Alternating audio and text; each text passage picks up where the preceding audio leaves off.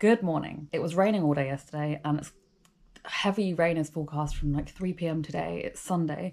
So I'm going to take this opportunity to go straight down to the bike trails and go mountain biking. And I live quite close to Haldon Forest Park, which is a Forestry Commission. Wait, Forestry England? Forestry Commission? I don't know. Forestry England. It's a Forestry England forest on a hill. But it's got amazing, they've like curated these amazing mountain bike trails. I go there quite often, but I haven't been there for like a month or two. And it's just been really wet and cold and haven't been feeling very enthused. So I'm really excited to go today because it's 10 degrees outside and it's only 8:37 in the morning. So it's actually warm. I'm wearing shorts, my short mountain bike shorts, because the only long ones I have are thermal and I think it'll be too warm for that. But it's super beautiful. I love it. And the great thing about Forestry England trails is that they're graded. So, you know, like green, blue, red, black, whatever. But you know that they're just going to be so good. So I really like it. There's loads of like unmarked trails around here too. I'm not a huge fan because whenever I go down one, there'll be something that is completely unexpected and that I just don't want to do. Anyway, so I'm going to go do the red trail today. Oh, there's so many dead spiders in here. God. I'm going to go do the red trail today, which is my favourite and I love it so much. It's so beautiful and it's always like pretty damp and it's like always really green, and I don't know if it's going to be green right now because we're in March and spring hasn't sprung yet, so everything's still really grey and brown, which has kind of been depressing me for the last couple of months. Actually, I'm struggling a bit with this tail end of winter because it doesn't seem to be ending, but I have seen snowdrops. There are daffodils out. The trees will wake up eventually, like, I guess they're just sleeping in this year. So that's what I'm going to do today. So I'm going to get my bike ready because it's got a flat. Yeah. And then I'm going to go and hit the trails. Yay!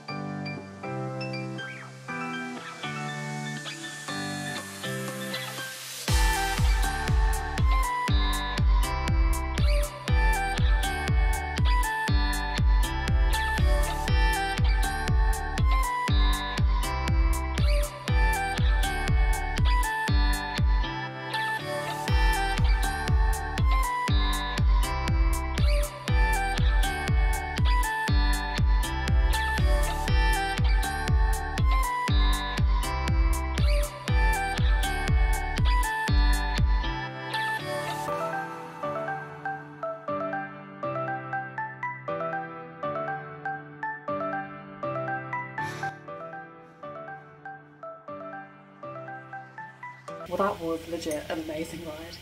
We ended up doing the red and then one of the blues at Haldon, right after each other, because the red, near the very, very end of the red, it leads, you can go into the blue.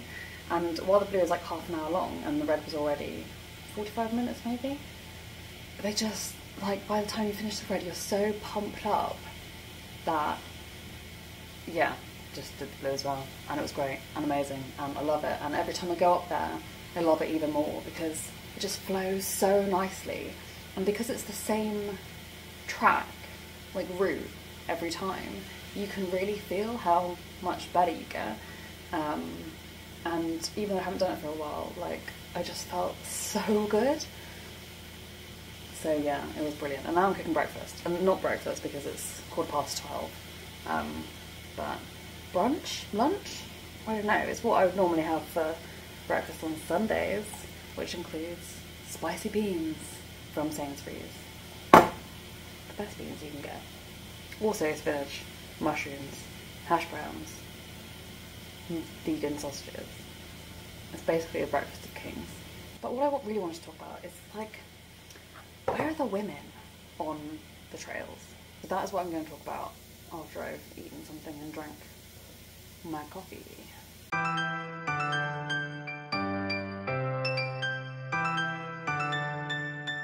So what I actually want to talk about was, where are the women on the mountain bike trails? And I can kind of extrapolate this out because where is anybody on the mountain bike trails? Like, the green route at Haldon is always really busy. It's flat, pretty much. It's lots of kids on, like, balance bikes and things like that. You can run on it too. There's people just walking their dogs. Like, it's generally a very laid back affair and it's always really, really busy. But there are two blue trails and then there's a red trail and then there are sections of black. And I can't speak for the sections of black because I've literally never been on one. So the blue trails, there are two. There's one that I consider kind of warm-up track, which is pretty flat, kind of gravelly.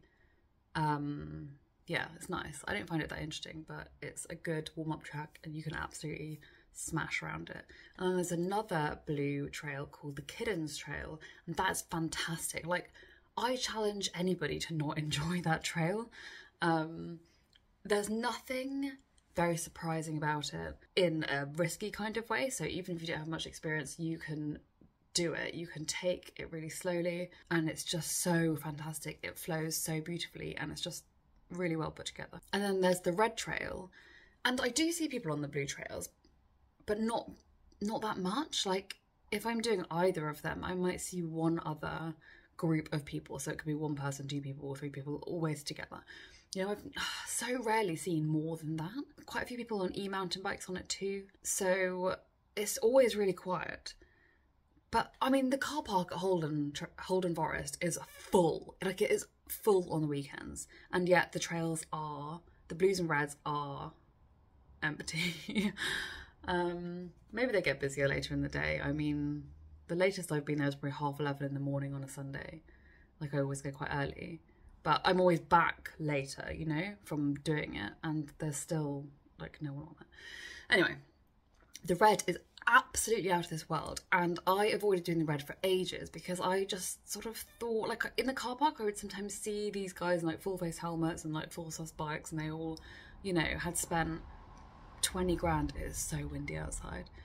20 grand on their setups. And I was like, oh, they're probably the ones doing the red trail. So I won't do that because while I've been mountain biking for a long time, I don't, like, dress like that or, like, have that kind of bike. So part of me is just like, well, I don't belong there. I'm not good enough, obviously. Anyway, I started riding the red trail last year. I had done it before once or twice, but it was a long time ago and yeah, whatever. So I started riding it last year or the year before. No, it must have been the year before now.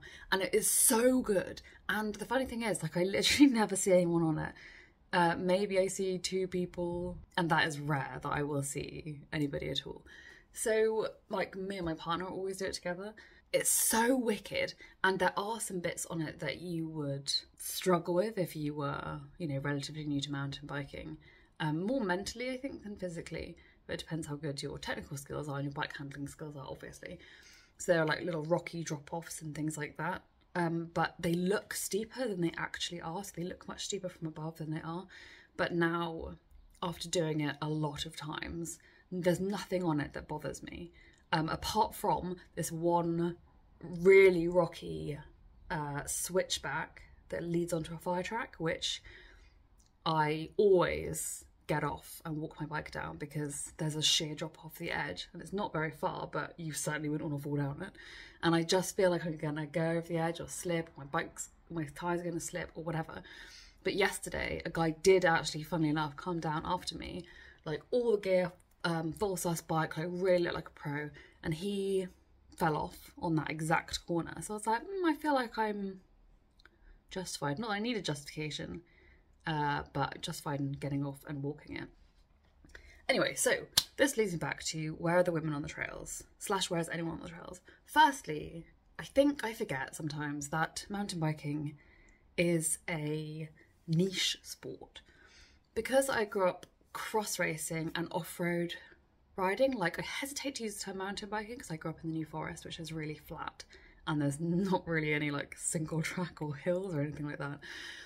But I did grow up off-road riding on a mountain bike, a 90s mountain bike, but a mountain bike nonetheless.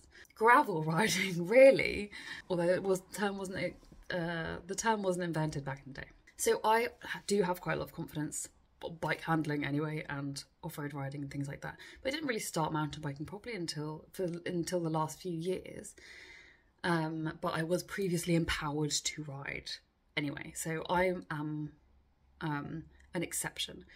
But when you obviously ride mountain bike, I work in the outdoor industry as well, so like I see a lot of mountain biking, gravel riding and stuff like that in the course of my daily work, and I speak to people who like to do it. So I kind of you end up existing in a bubble where you think that, oh, loads of people mountain bike, but actually when I think about it, very few people mountain bike. I know a lot more road cyclists and people who don't cycle at all. That's one reason, obviously, why there are few people and women on the trails, because there are just few mountain bikers, full stop.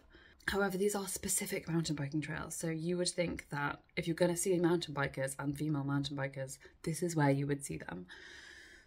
But I really don't see any, and I only see men. And I don't know what the reason for that is. I'm sure there's plenty of reasons. Mountain biking wasn't a female-led sport, isn't still a female-led sport. So there's few opportunities for young women, girls, children to get involved in mountain biking, or there would have been back in the day, you know.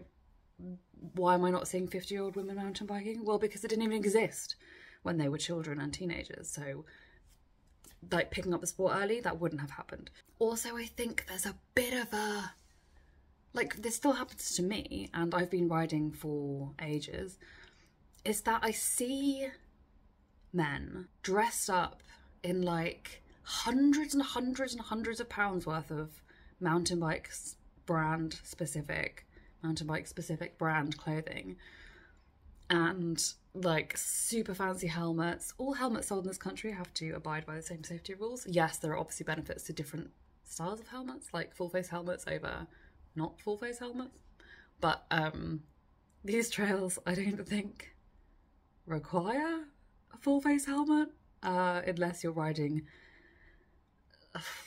extremely aggressively and your brakes are broken. And they are riding bikes that cost more than a small car. And that's not to say that women don't dress like this as well. I'm sure they do, and I have seen a couple, but the men really outweigh women in this field. And a lot of the time they're dressed super pro, like they're about to compete for the Olympics in mountain biking. And that can put people off, I think. Both men and women, like whoever. It can put anyone off when you see somebody who really looks like they know what they're doing and you're like, oh shit, I don't belong here because I don't look like that. And I wouldn't buy those things unless I was a pro. Therefore, these people must be... It's all the stories we tell ourselves about what other people must be. But honestly, I'm not a particularly strong rider. Yes, I'm stronger than the average person off the street because I do this all the time. but I'm not like super fast or anything. And if I come across something I don't want to ride, I will get off and walk my bike. But I've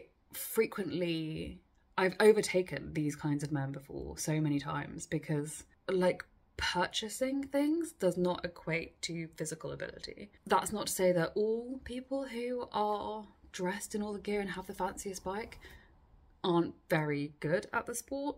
I'm not making blanket statements here. I'm just saying that it's the story you tell yourself about how somebody looks or your own ability or whatever. The only criteria to ride the red at Haldon is that you personally think that you can ride the red at Haldon, and maybe even you're not quite sure, but you can walk your bike around, because there's no place on it that you have to be riding. Like, if you feel uncomfortable, you can just get off and walk your bike until the next section or whatever. And any section that you might feel uncomfortable on is going to be very small. There's also plenty of get out points where you can get back onto the road or back onto a fire track or whatever. Obviously the red is, you know, most people who want to go mountain biking will probably start on the blue. And again, like, there's no part of the blue that you...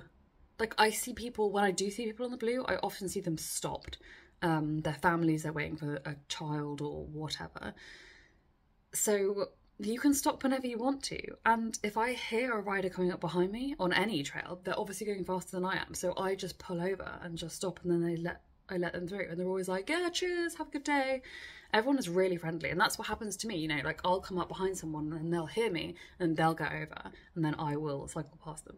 It's very friendly.